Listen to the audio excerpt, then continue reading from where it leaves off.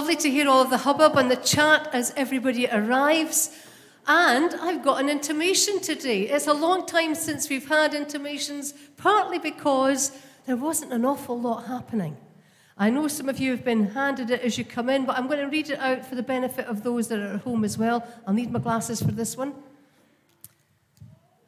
It's about Christian Aid. So the Christian Aid Committee are holding a tabletop sale in the grounds of St. Margaret's Church on Saturday, 14th August, from 10 to 12 noon. We would be grateful for donations for any of the stalls, jigsaws, books, toys and games, craft stall, plants, cake and candy. It must be bagged and priced. And donations can be handed in on the morning of the sale or contact Dorothy Hutchin. There's a phone number here, 468034, or Linda Gray, 464039. Okay, so you should have been given a copy of this as you arrived in your wee signing in bag, but for those at home, the details are there if you want to rewind and write down the phone numbers. Thank you. It is good to come together as God's family. In fact, when Peter writes a letter in the Bible, he tells us these words. He says, "But you are the chosen race, the king's priests, the holy nation, God's own people, chosen to proclaim the wonderful acts of God, who called you out of darkness into his own marvelous light." So we come this morning, and it doesn't matter a jot about social status. We come not as kings and queens or lords and ladies. It doesn't matter what our background is, because we come to a place to be God's people where class is ignored, where age is ignored, where gender is ignored. We come called as we are to be God's people, his chosen people. And as we draw close to God, we realize that it doesn't matter how broken and flawed we are as we come, he doesn't usually leave us the way that we were when we came. And over our lifespan, he gently changes us, molds us into the people that he's really called us to be.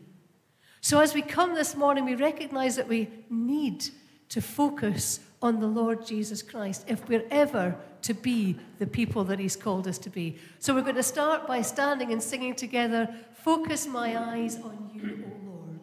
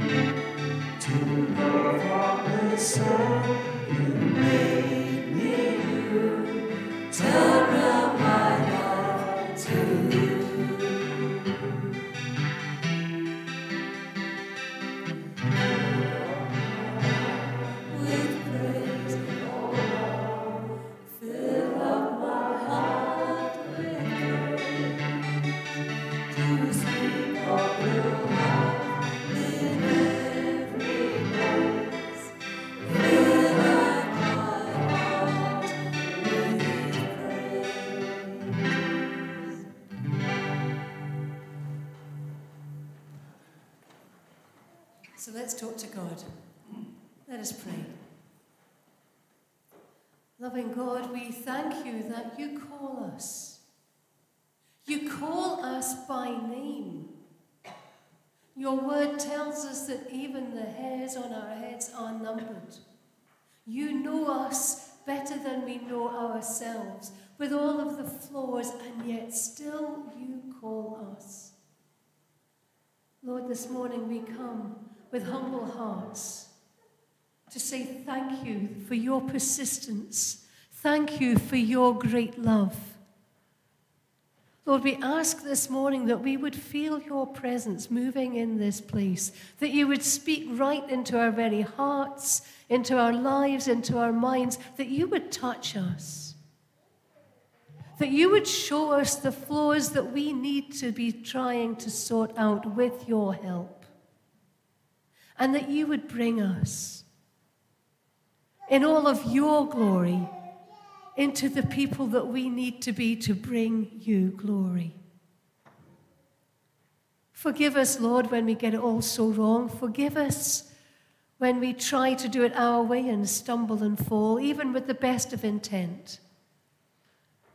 Help us to acknowledge that your presence is here, right here, and to hold you close today and every day.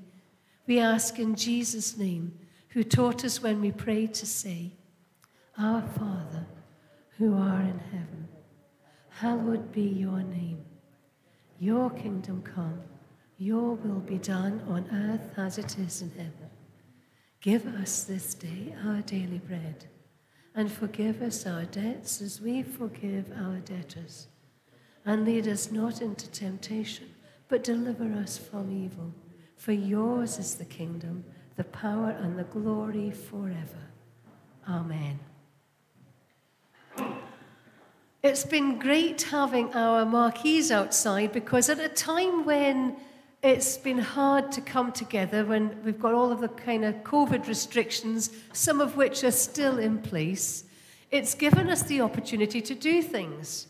And especially for our younger people as well, because it's been hard for us to keep in touch, certainly on a personal level, with all of the restrictions in place. It was great that last week Teen Scene managed to get together and enjoy having the marquees outside. And of course, all the way through the summer, we've had our breakfast club running as well. Now, it has to be said, and I don't know if you can see my little red dot there, but for this little fella here, who would have known that eating could have been such an art form? I don't know if you can see it as close as I'm seeing it, but look at that little face. I don't know what he was eating that morning, but it really does look quite spectacular. And then the other little fella helping to clean up. Well, I mean, come on. Come on. And it has been wonderful every morning to hear all of the little voices, to see all of them out there playing. But what we forget is that God's people, when they were finally together as a nation, albeit that they didn't have a land at that time, they didn't have a country at that time, but when God brings them out of Egypt into the desert, well, the first worship took place in tents. They lived in tents. They were living for 40 years in the desert. They had to be able to move around, to be able to find places that they had enough food to sustain them. And God led them and moved them on. And worship, well, the focus of the worship was a great big ginormous tent. I reckon it must have been about the size of the two that we have out there put together, just like we have done. Why do I think it was so big? Well, it had a whole pile of stuff in it. It had something called the covenant box. Remember Moses got the 10 Commandments on pillars? Well, they were in the box. That must have been heavy. And I couldn't find anything the exact size of the box. So for all of you young people this morning, I need you to use your imagination a bit. But if I get my tape measure, so imagine, now we're not going to take a saw and chop up the communion table. Not today, okay? We're not going to do that. But imagine that I did have a saw and I could chop it up a bit, okay? So this big box would have been, so from that end, a bit about this long, so we'd have had to chop that off, okay? So got this bit. It would have been about as deep as it is, so we don't have to chop anything off of that. And height-wise, it would have been let me put this down a wee bitty, to about there. It would have been about that high. So I would have only had to take this bit off, but it had a big lid that was all decorative as well. So it was huge. And it was on great big poles to help them to carry it. Can you imagine carrying that around every time that they used? The other thing is, the Bible gave them instructions about how to put the tent up. Let me show you something. That's the instructions we got of how to put the tents up outside. Anybody speak German? I did O-grade German at school, but I can't really get my head around all of this. And thankfully, there was a page that had numbers on, 3 pages of parts. I don't need that anymore. I can tell you every wing nut, every screw, every washer, the size of every different pole, and they're heavy. And yet the Bible has all of the details for building the great big huge tent that Moses had. There was a little bit that was what was kind of like the Holy of Holies, where all of these kind of special artifacts were kept. And all of the sacrifices took place there. It was where they focused on God. In fact, God even used to come and show up and meet with Moses in the tent. Sometimes when people were a bit busy going about the day and they saw Moses going in, they would stop and they would wait and they would listen. And they would wait when Moses came out to see if he had anything special to tell them, if God had been telling him something really, really special.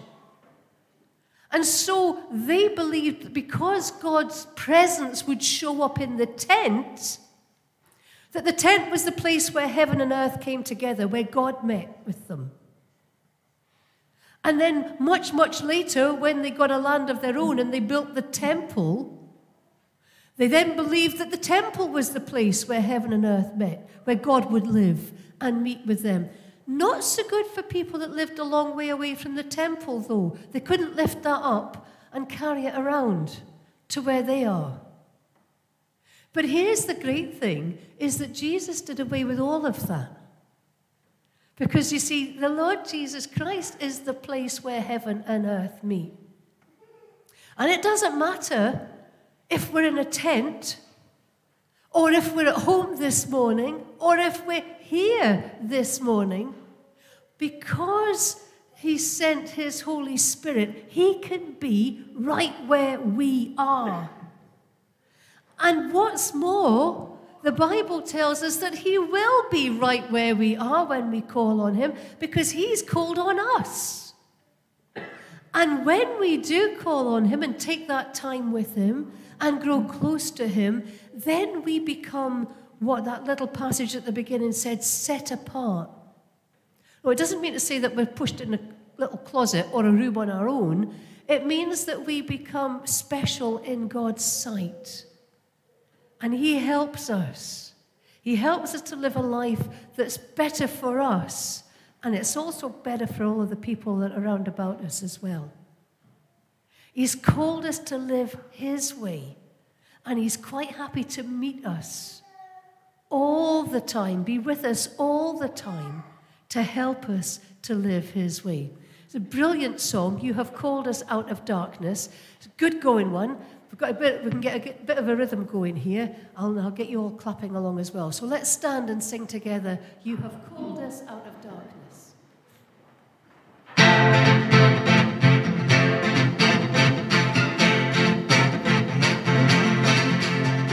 Darkness,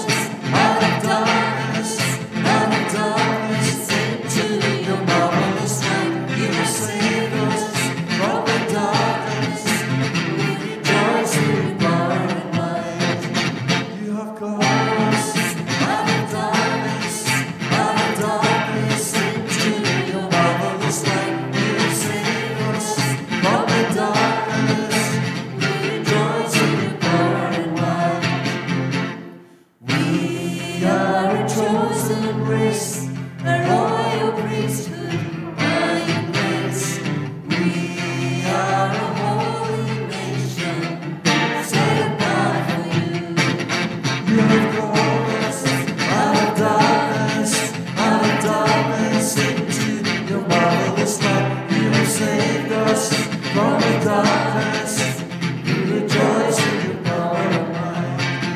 You have called us out of darkness into your marvelous light. You have saved us from the darkness, we rejoice in your power and might. We are to take your light to every nation, dark and dry, so they may see your glory shining through your light. You have called us out of darkness into your marvelous light. You have saved us from the darkness, we rejoice in your power and might. We rejoice in your power and might. We rejoice in your power and might.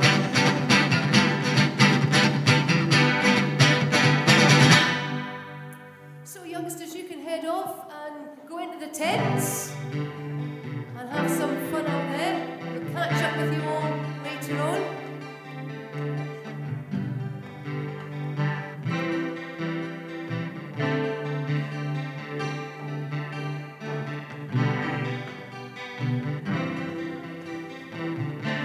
No crumbs on the face today.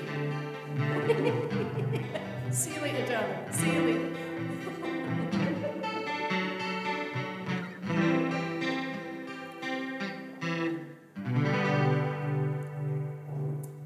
We've got a short Bible reading today, and it's a very, very strange one. It's the kind of thing, to be honest, that most, I guess, ministers, most of us, when we're having our Bible readings, kind of flick through. I find Exodus quite a traumatic book because it's full of repetition and instructions for building stuff, and you're kind of going, yeah. Let's get on to the meaty bit. But this is a strange little passage, and you'll understand just shortly why I thought it would be good to have a quick look at it. It's headed the anointing oil.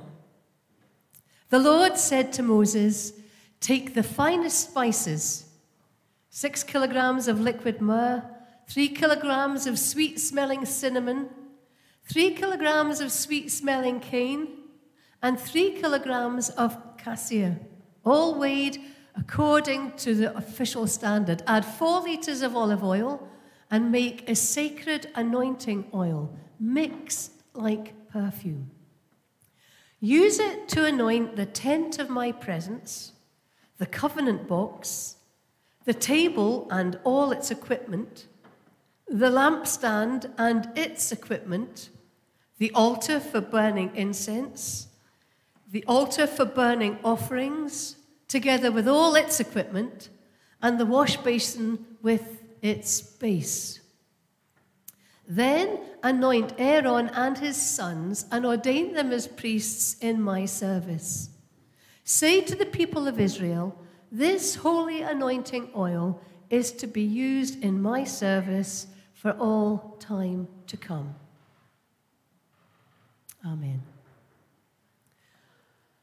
So let's talk to God. Let us pray.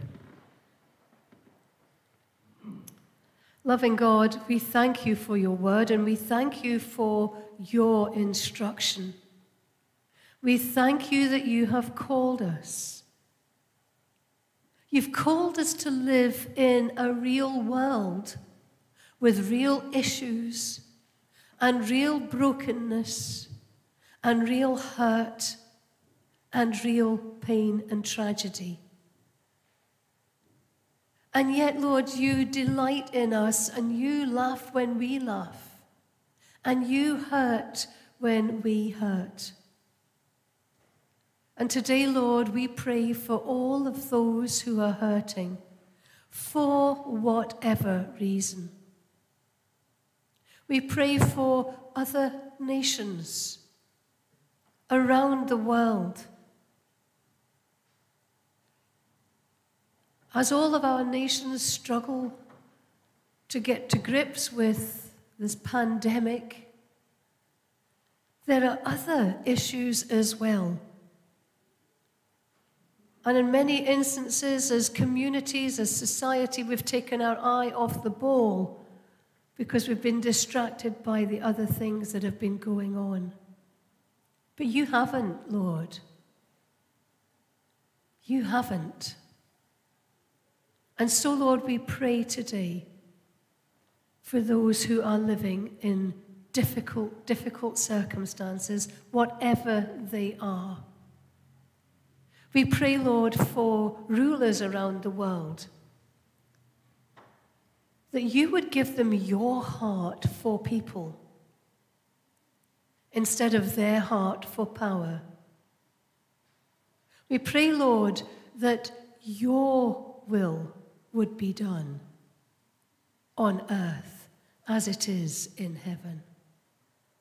Lord, we pray for those that we know, our families, our friends, our neighbors, people in our communities, those that we carry in our heart, and we pray that you would help them through whatever their circumstances are today. And we take a few moments of silence as we name them in our minds.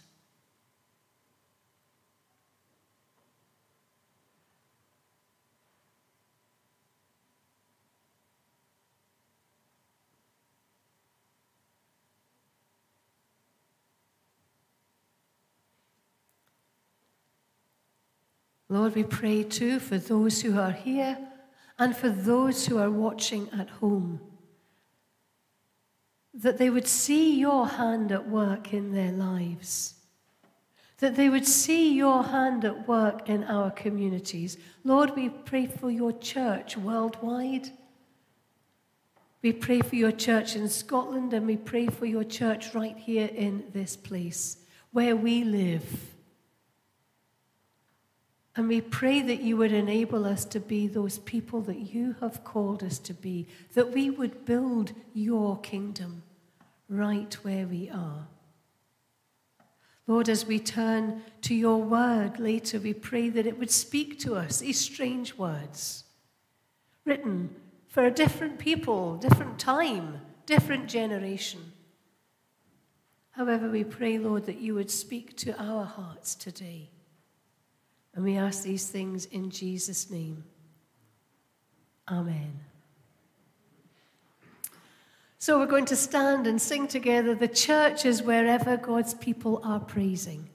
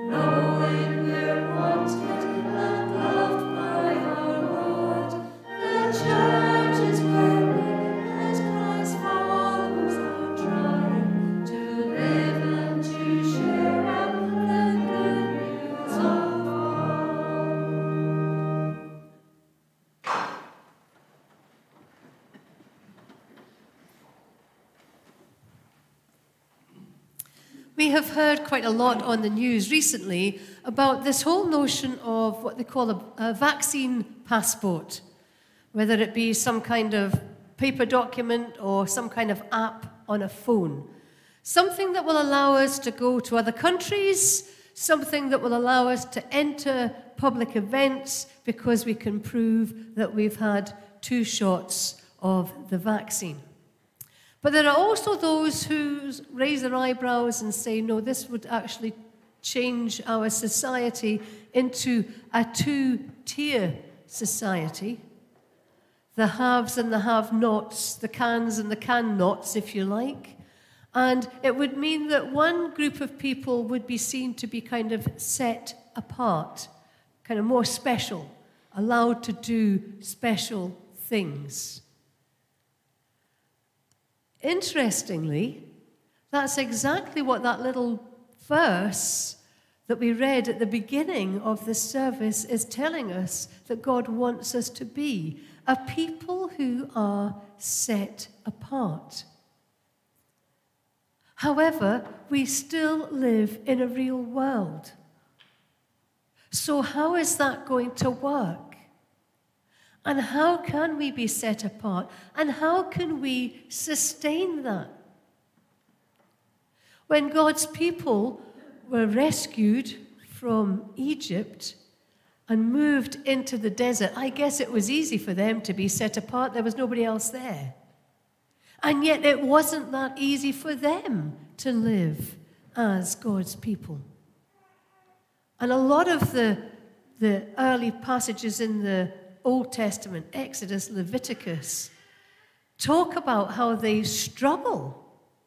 And I have to say that struggle continues as they try to live as God's people.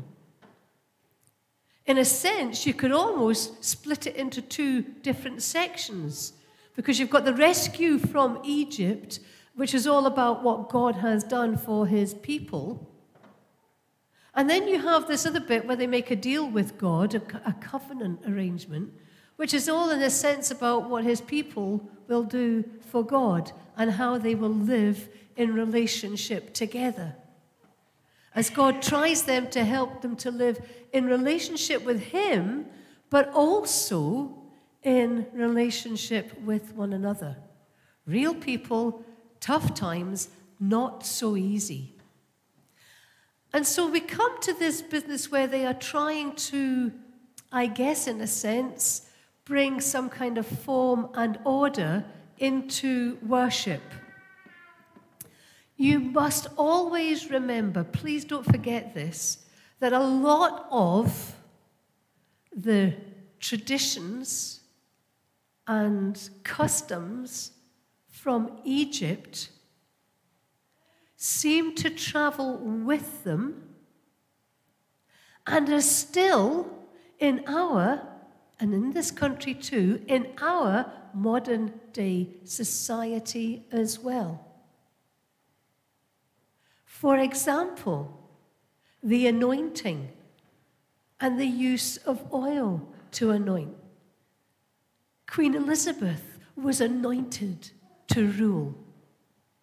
The Egyptians loved ritual. If you look way, way, way back at ancient history, some of it predating the rescue from Egypt, you will see that the Egyptians loved ritual, they loved ceremonies, and they would make up all kinds of practices to go with that.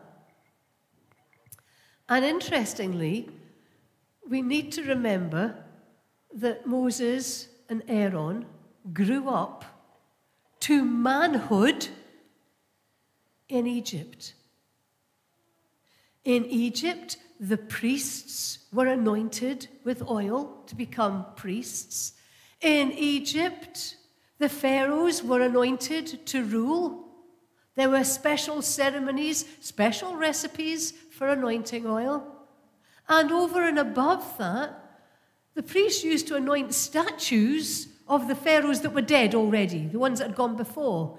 And if the living pharaohs wanted to go and see these statues, they had to go through a special ceremony and process and had to be specially anointed to do it, and they too would have to anoint the statues as well. Loads of ritual. Does that sound familiar?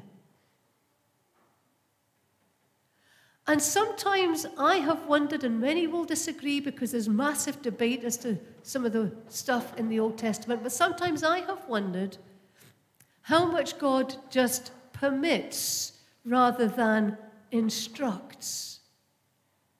Because none of those people that were there would have been unfamiliar with artifacts being anointed.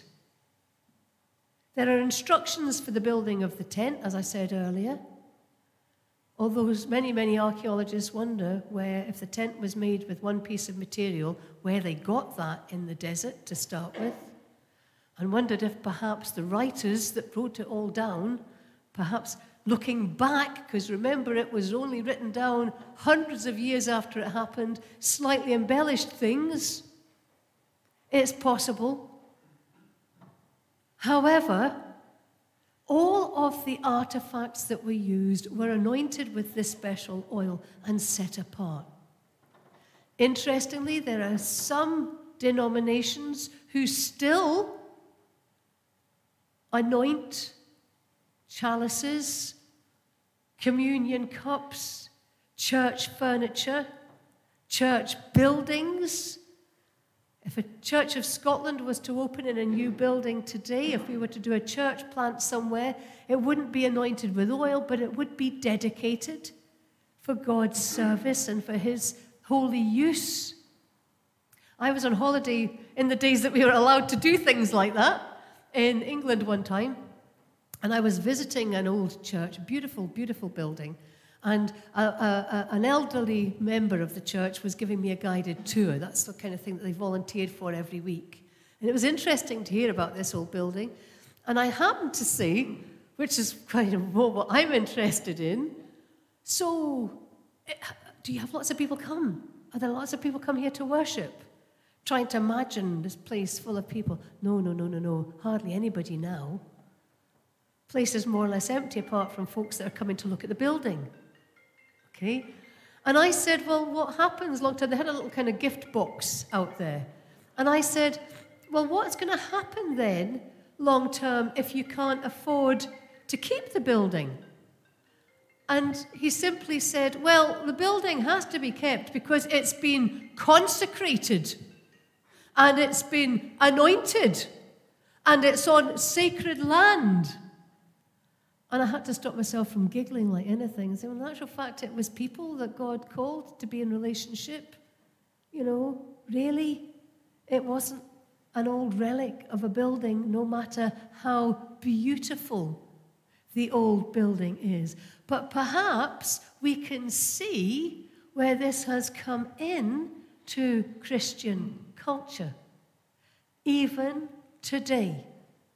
Even today. And then there is Aaron and his sons. And it's interesting that they mentioned, like, much further down the food chain, because all of the bits of church furniture, all of the bits of stuff that's used for sacrifices and stuff, they seem to be mentioned first, and then comes Aaron. And he is to be anointed. And we need to understand that this anointing oil is being used as for a spiritual purpose, to put a mark upon Aaron that says he is now set apart for God's purposes. He's being, if you like, ordained and anointed as a priest.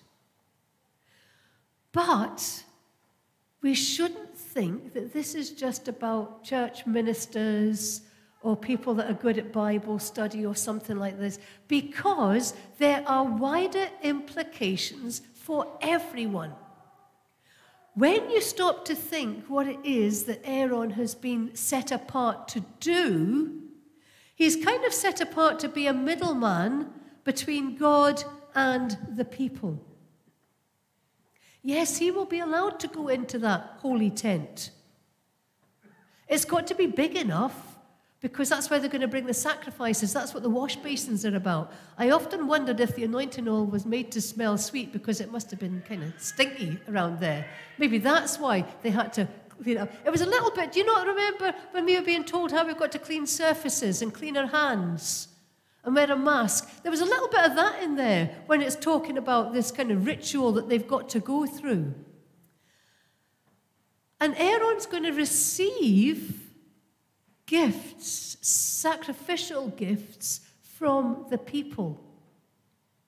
And then he is going to take these sacrificial gifts to God as an act of worship to God, as an act of contrition, if you like, before God, on behalf of the people. Serving God, it's Godward. And then, in return, the people, having made the sacrifice, then receive cleansing and forgiveness. And by doing that, they are now set apart as God's people.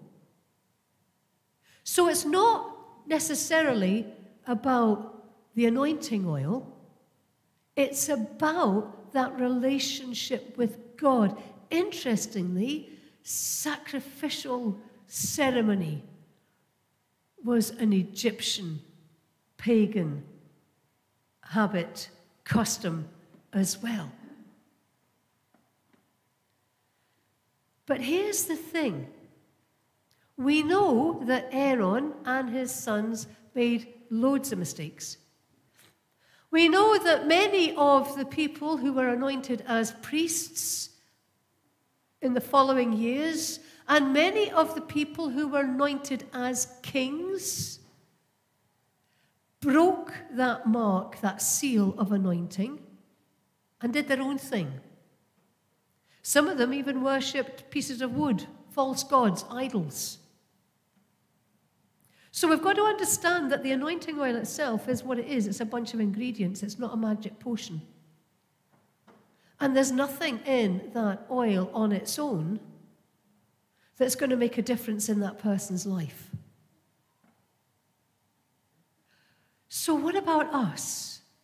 And what about that little verse that we read at the beginning about Peter saying that we've been called to be set apart, called out of darkness into the light? What about us? Are we supposed to have some kind of special oil? Offer some kind of special sacrifice? Well, we need to understand that Jesus has done away with all of that. Gosh, even by the time of Isaiah, God was so fed up with these practices that I guess he'd allowed for a long time. But we're no more than empty ritual. Because ritual doesn't necessarily lead to relationship. Relationship means taking time out. Relationship means getting to know someone, getting to know their heart. I have loved, even though I was on holiday, being out there at Breakfast Club, meeting new people, getting to know them. Other people that I've known to say hello to for a while, getting to know them better. It's about relationship. And to be set apart as God's people is about relationship. And it's about relationship with the Lord Jesus Christ. Not about empty ritual. Not about whether we're in a building like this or whether we're in a tent. It's about drawing close to God. It's about priorities. So we need to ask ourselves some simple questions. What are our priorities? What's the first thing we think about when we wake up in the morning? I'm sorry, I mean after we've rushed to the bathroom. When you're a certain age in particular. So what's the first thing you think about? Is it about dashing off out into the day? I've got to do this, I've got to do that. Are you already making your mental list of to-dos? Who's the first person that you speak to? In my case, it's usually the dog. But it's only because I'd probably stand on him with my feet going out of the bed. because she's usually there waiting for me to get up, knowing that she's going to get fed. But who's the first person that you speak to?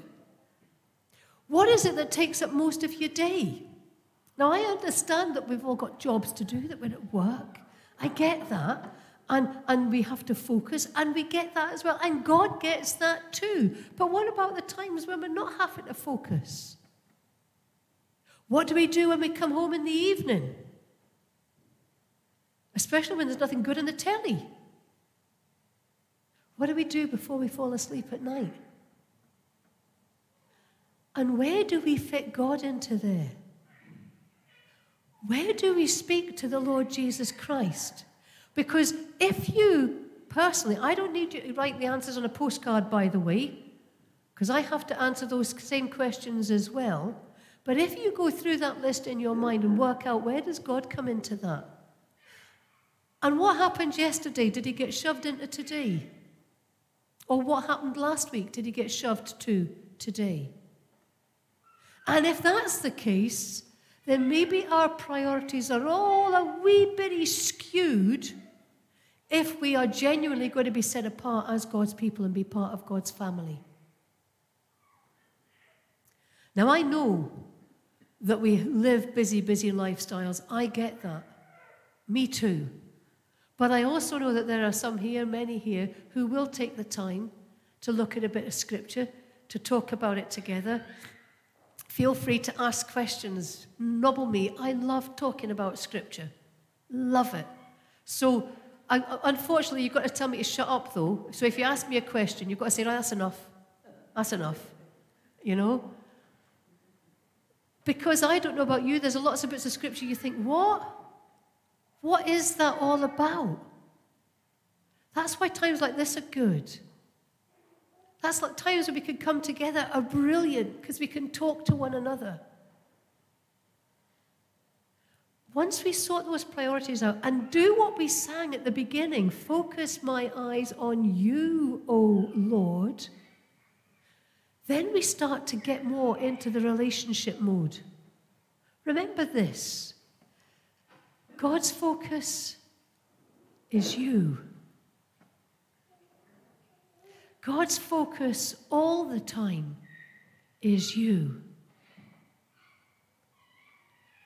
That then means that if we feel far away from God, we are the ones that need to move and make time.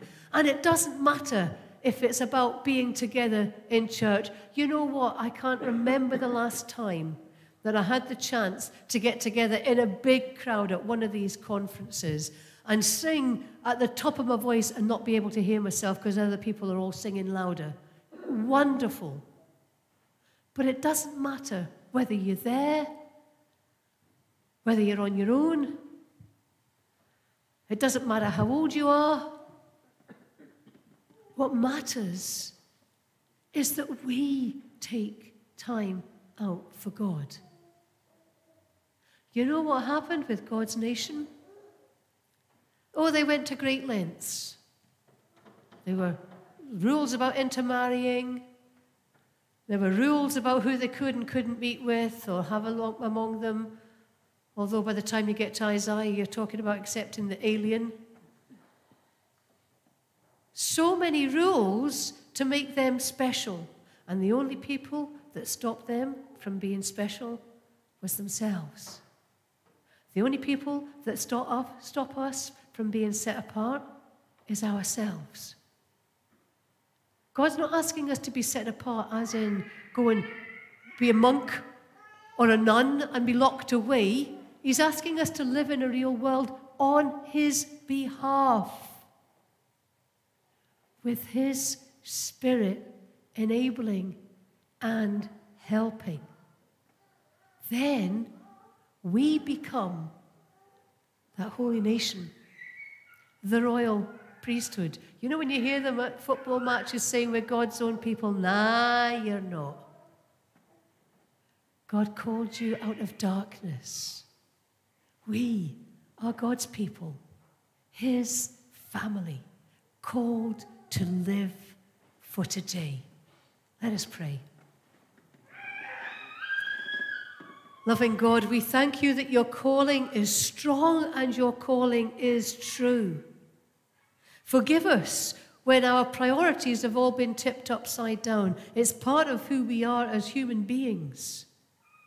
Forgive us when we have pushed you out more and more and more, sometimes even while we're serving you. And help us instead to keep you in front, right at the center. Help us instead to keep you as our focus. Help us instead to worship you wherever we are, for wherever we are, you have promised to be. And just as surely as you accompanied your people through the desert with a cloud by day and a pillar of fire at night, your presence is just as strong with us today. Help us to be aware of it. And help us to be your people, set apart for you. We ask in Jesus' name. Amen. Just take a moment as we receive our offering.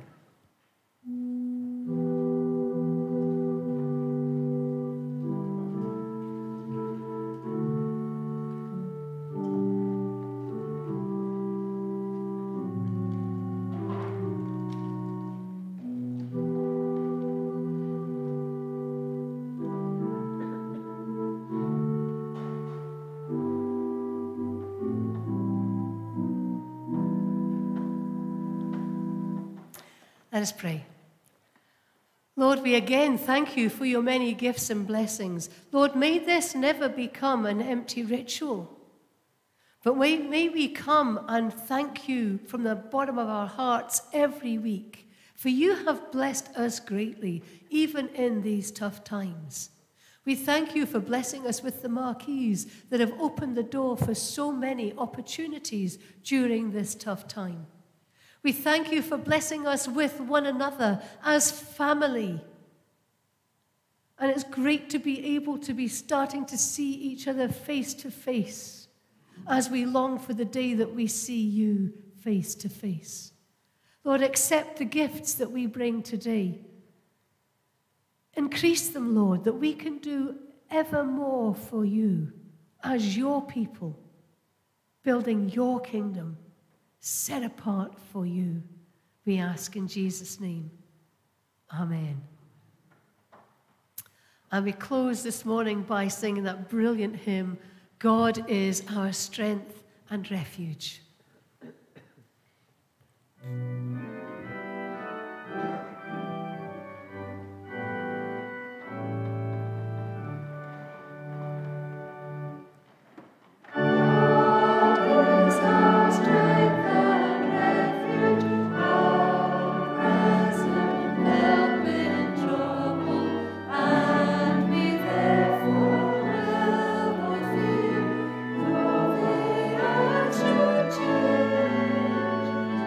God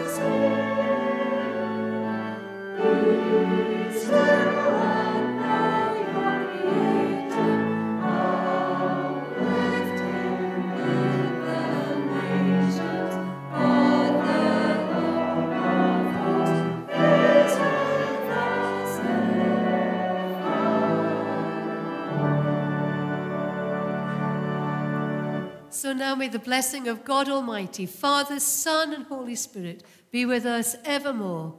Amen.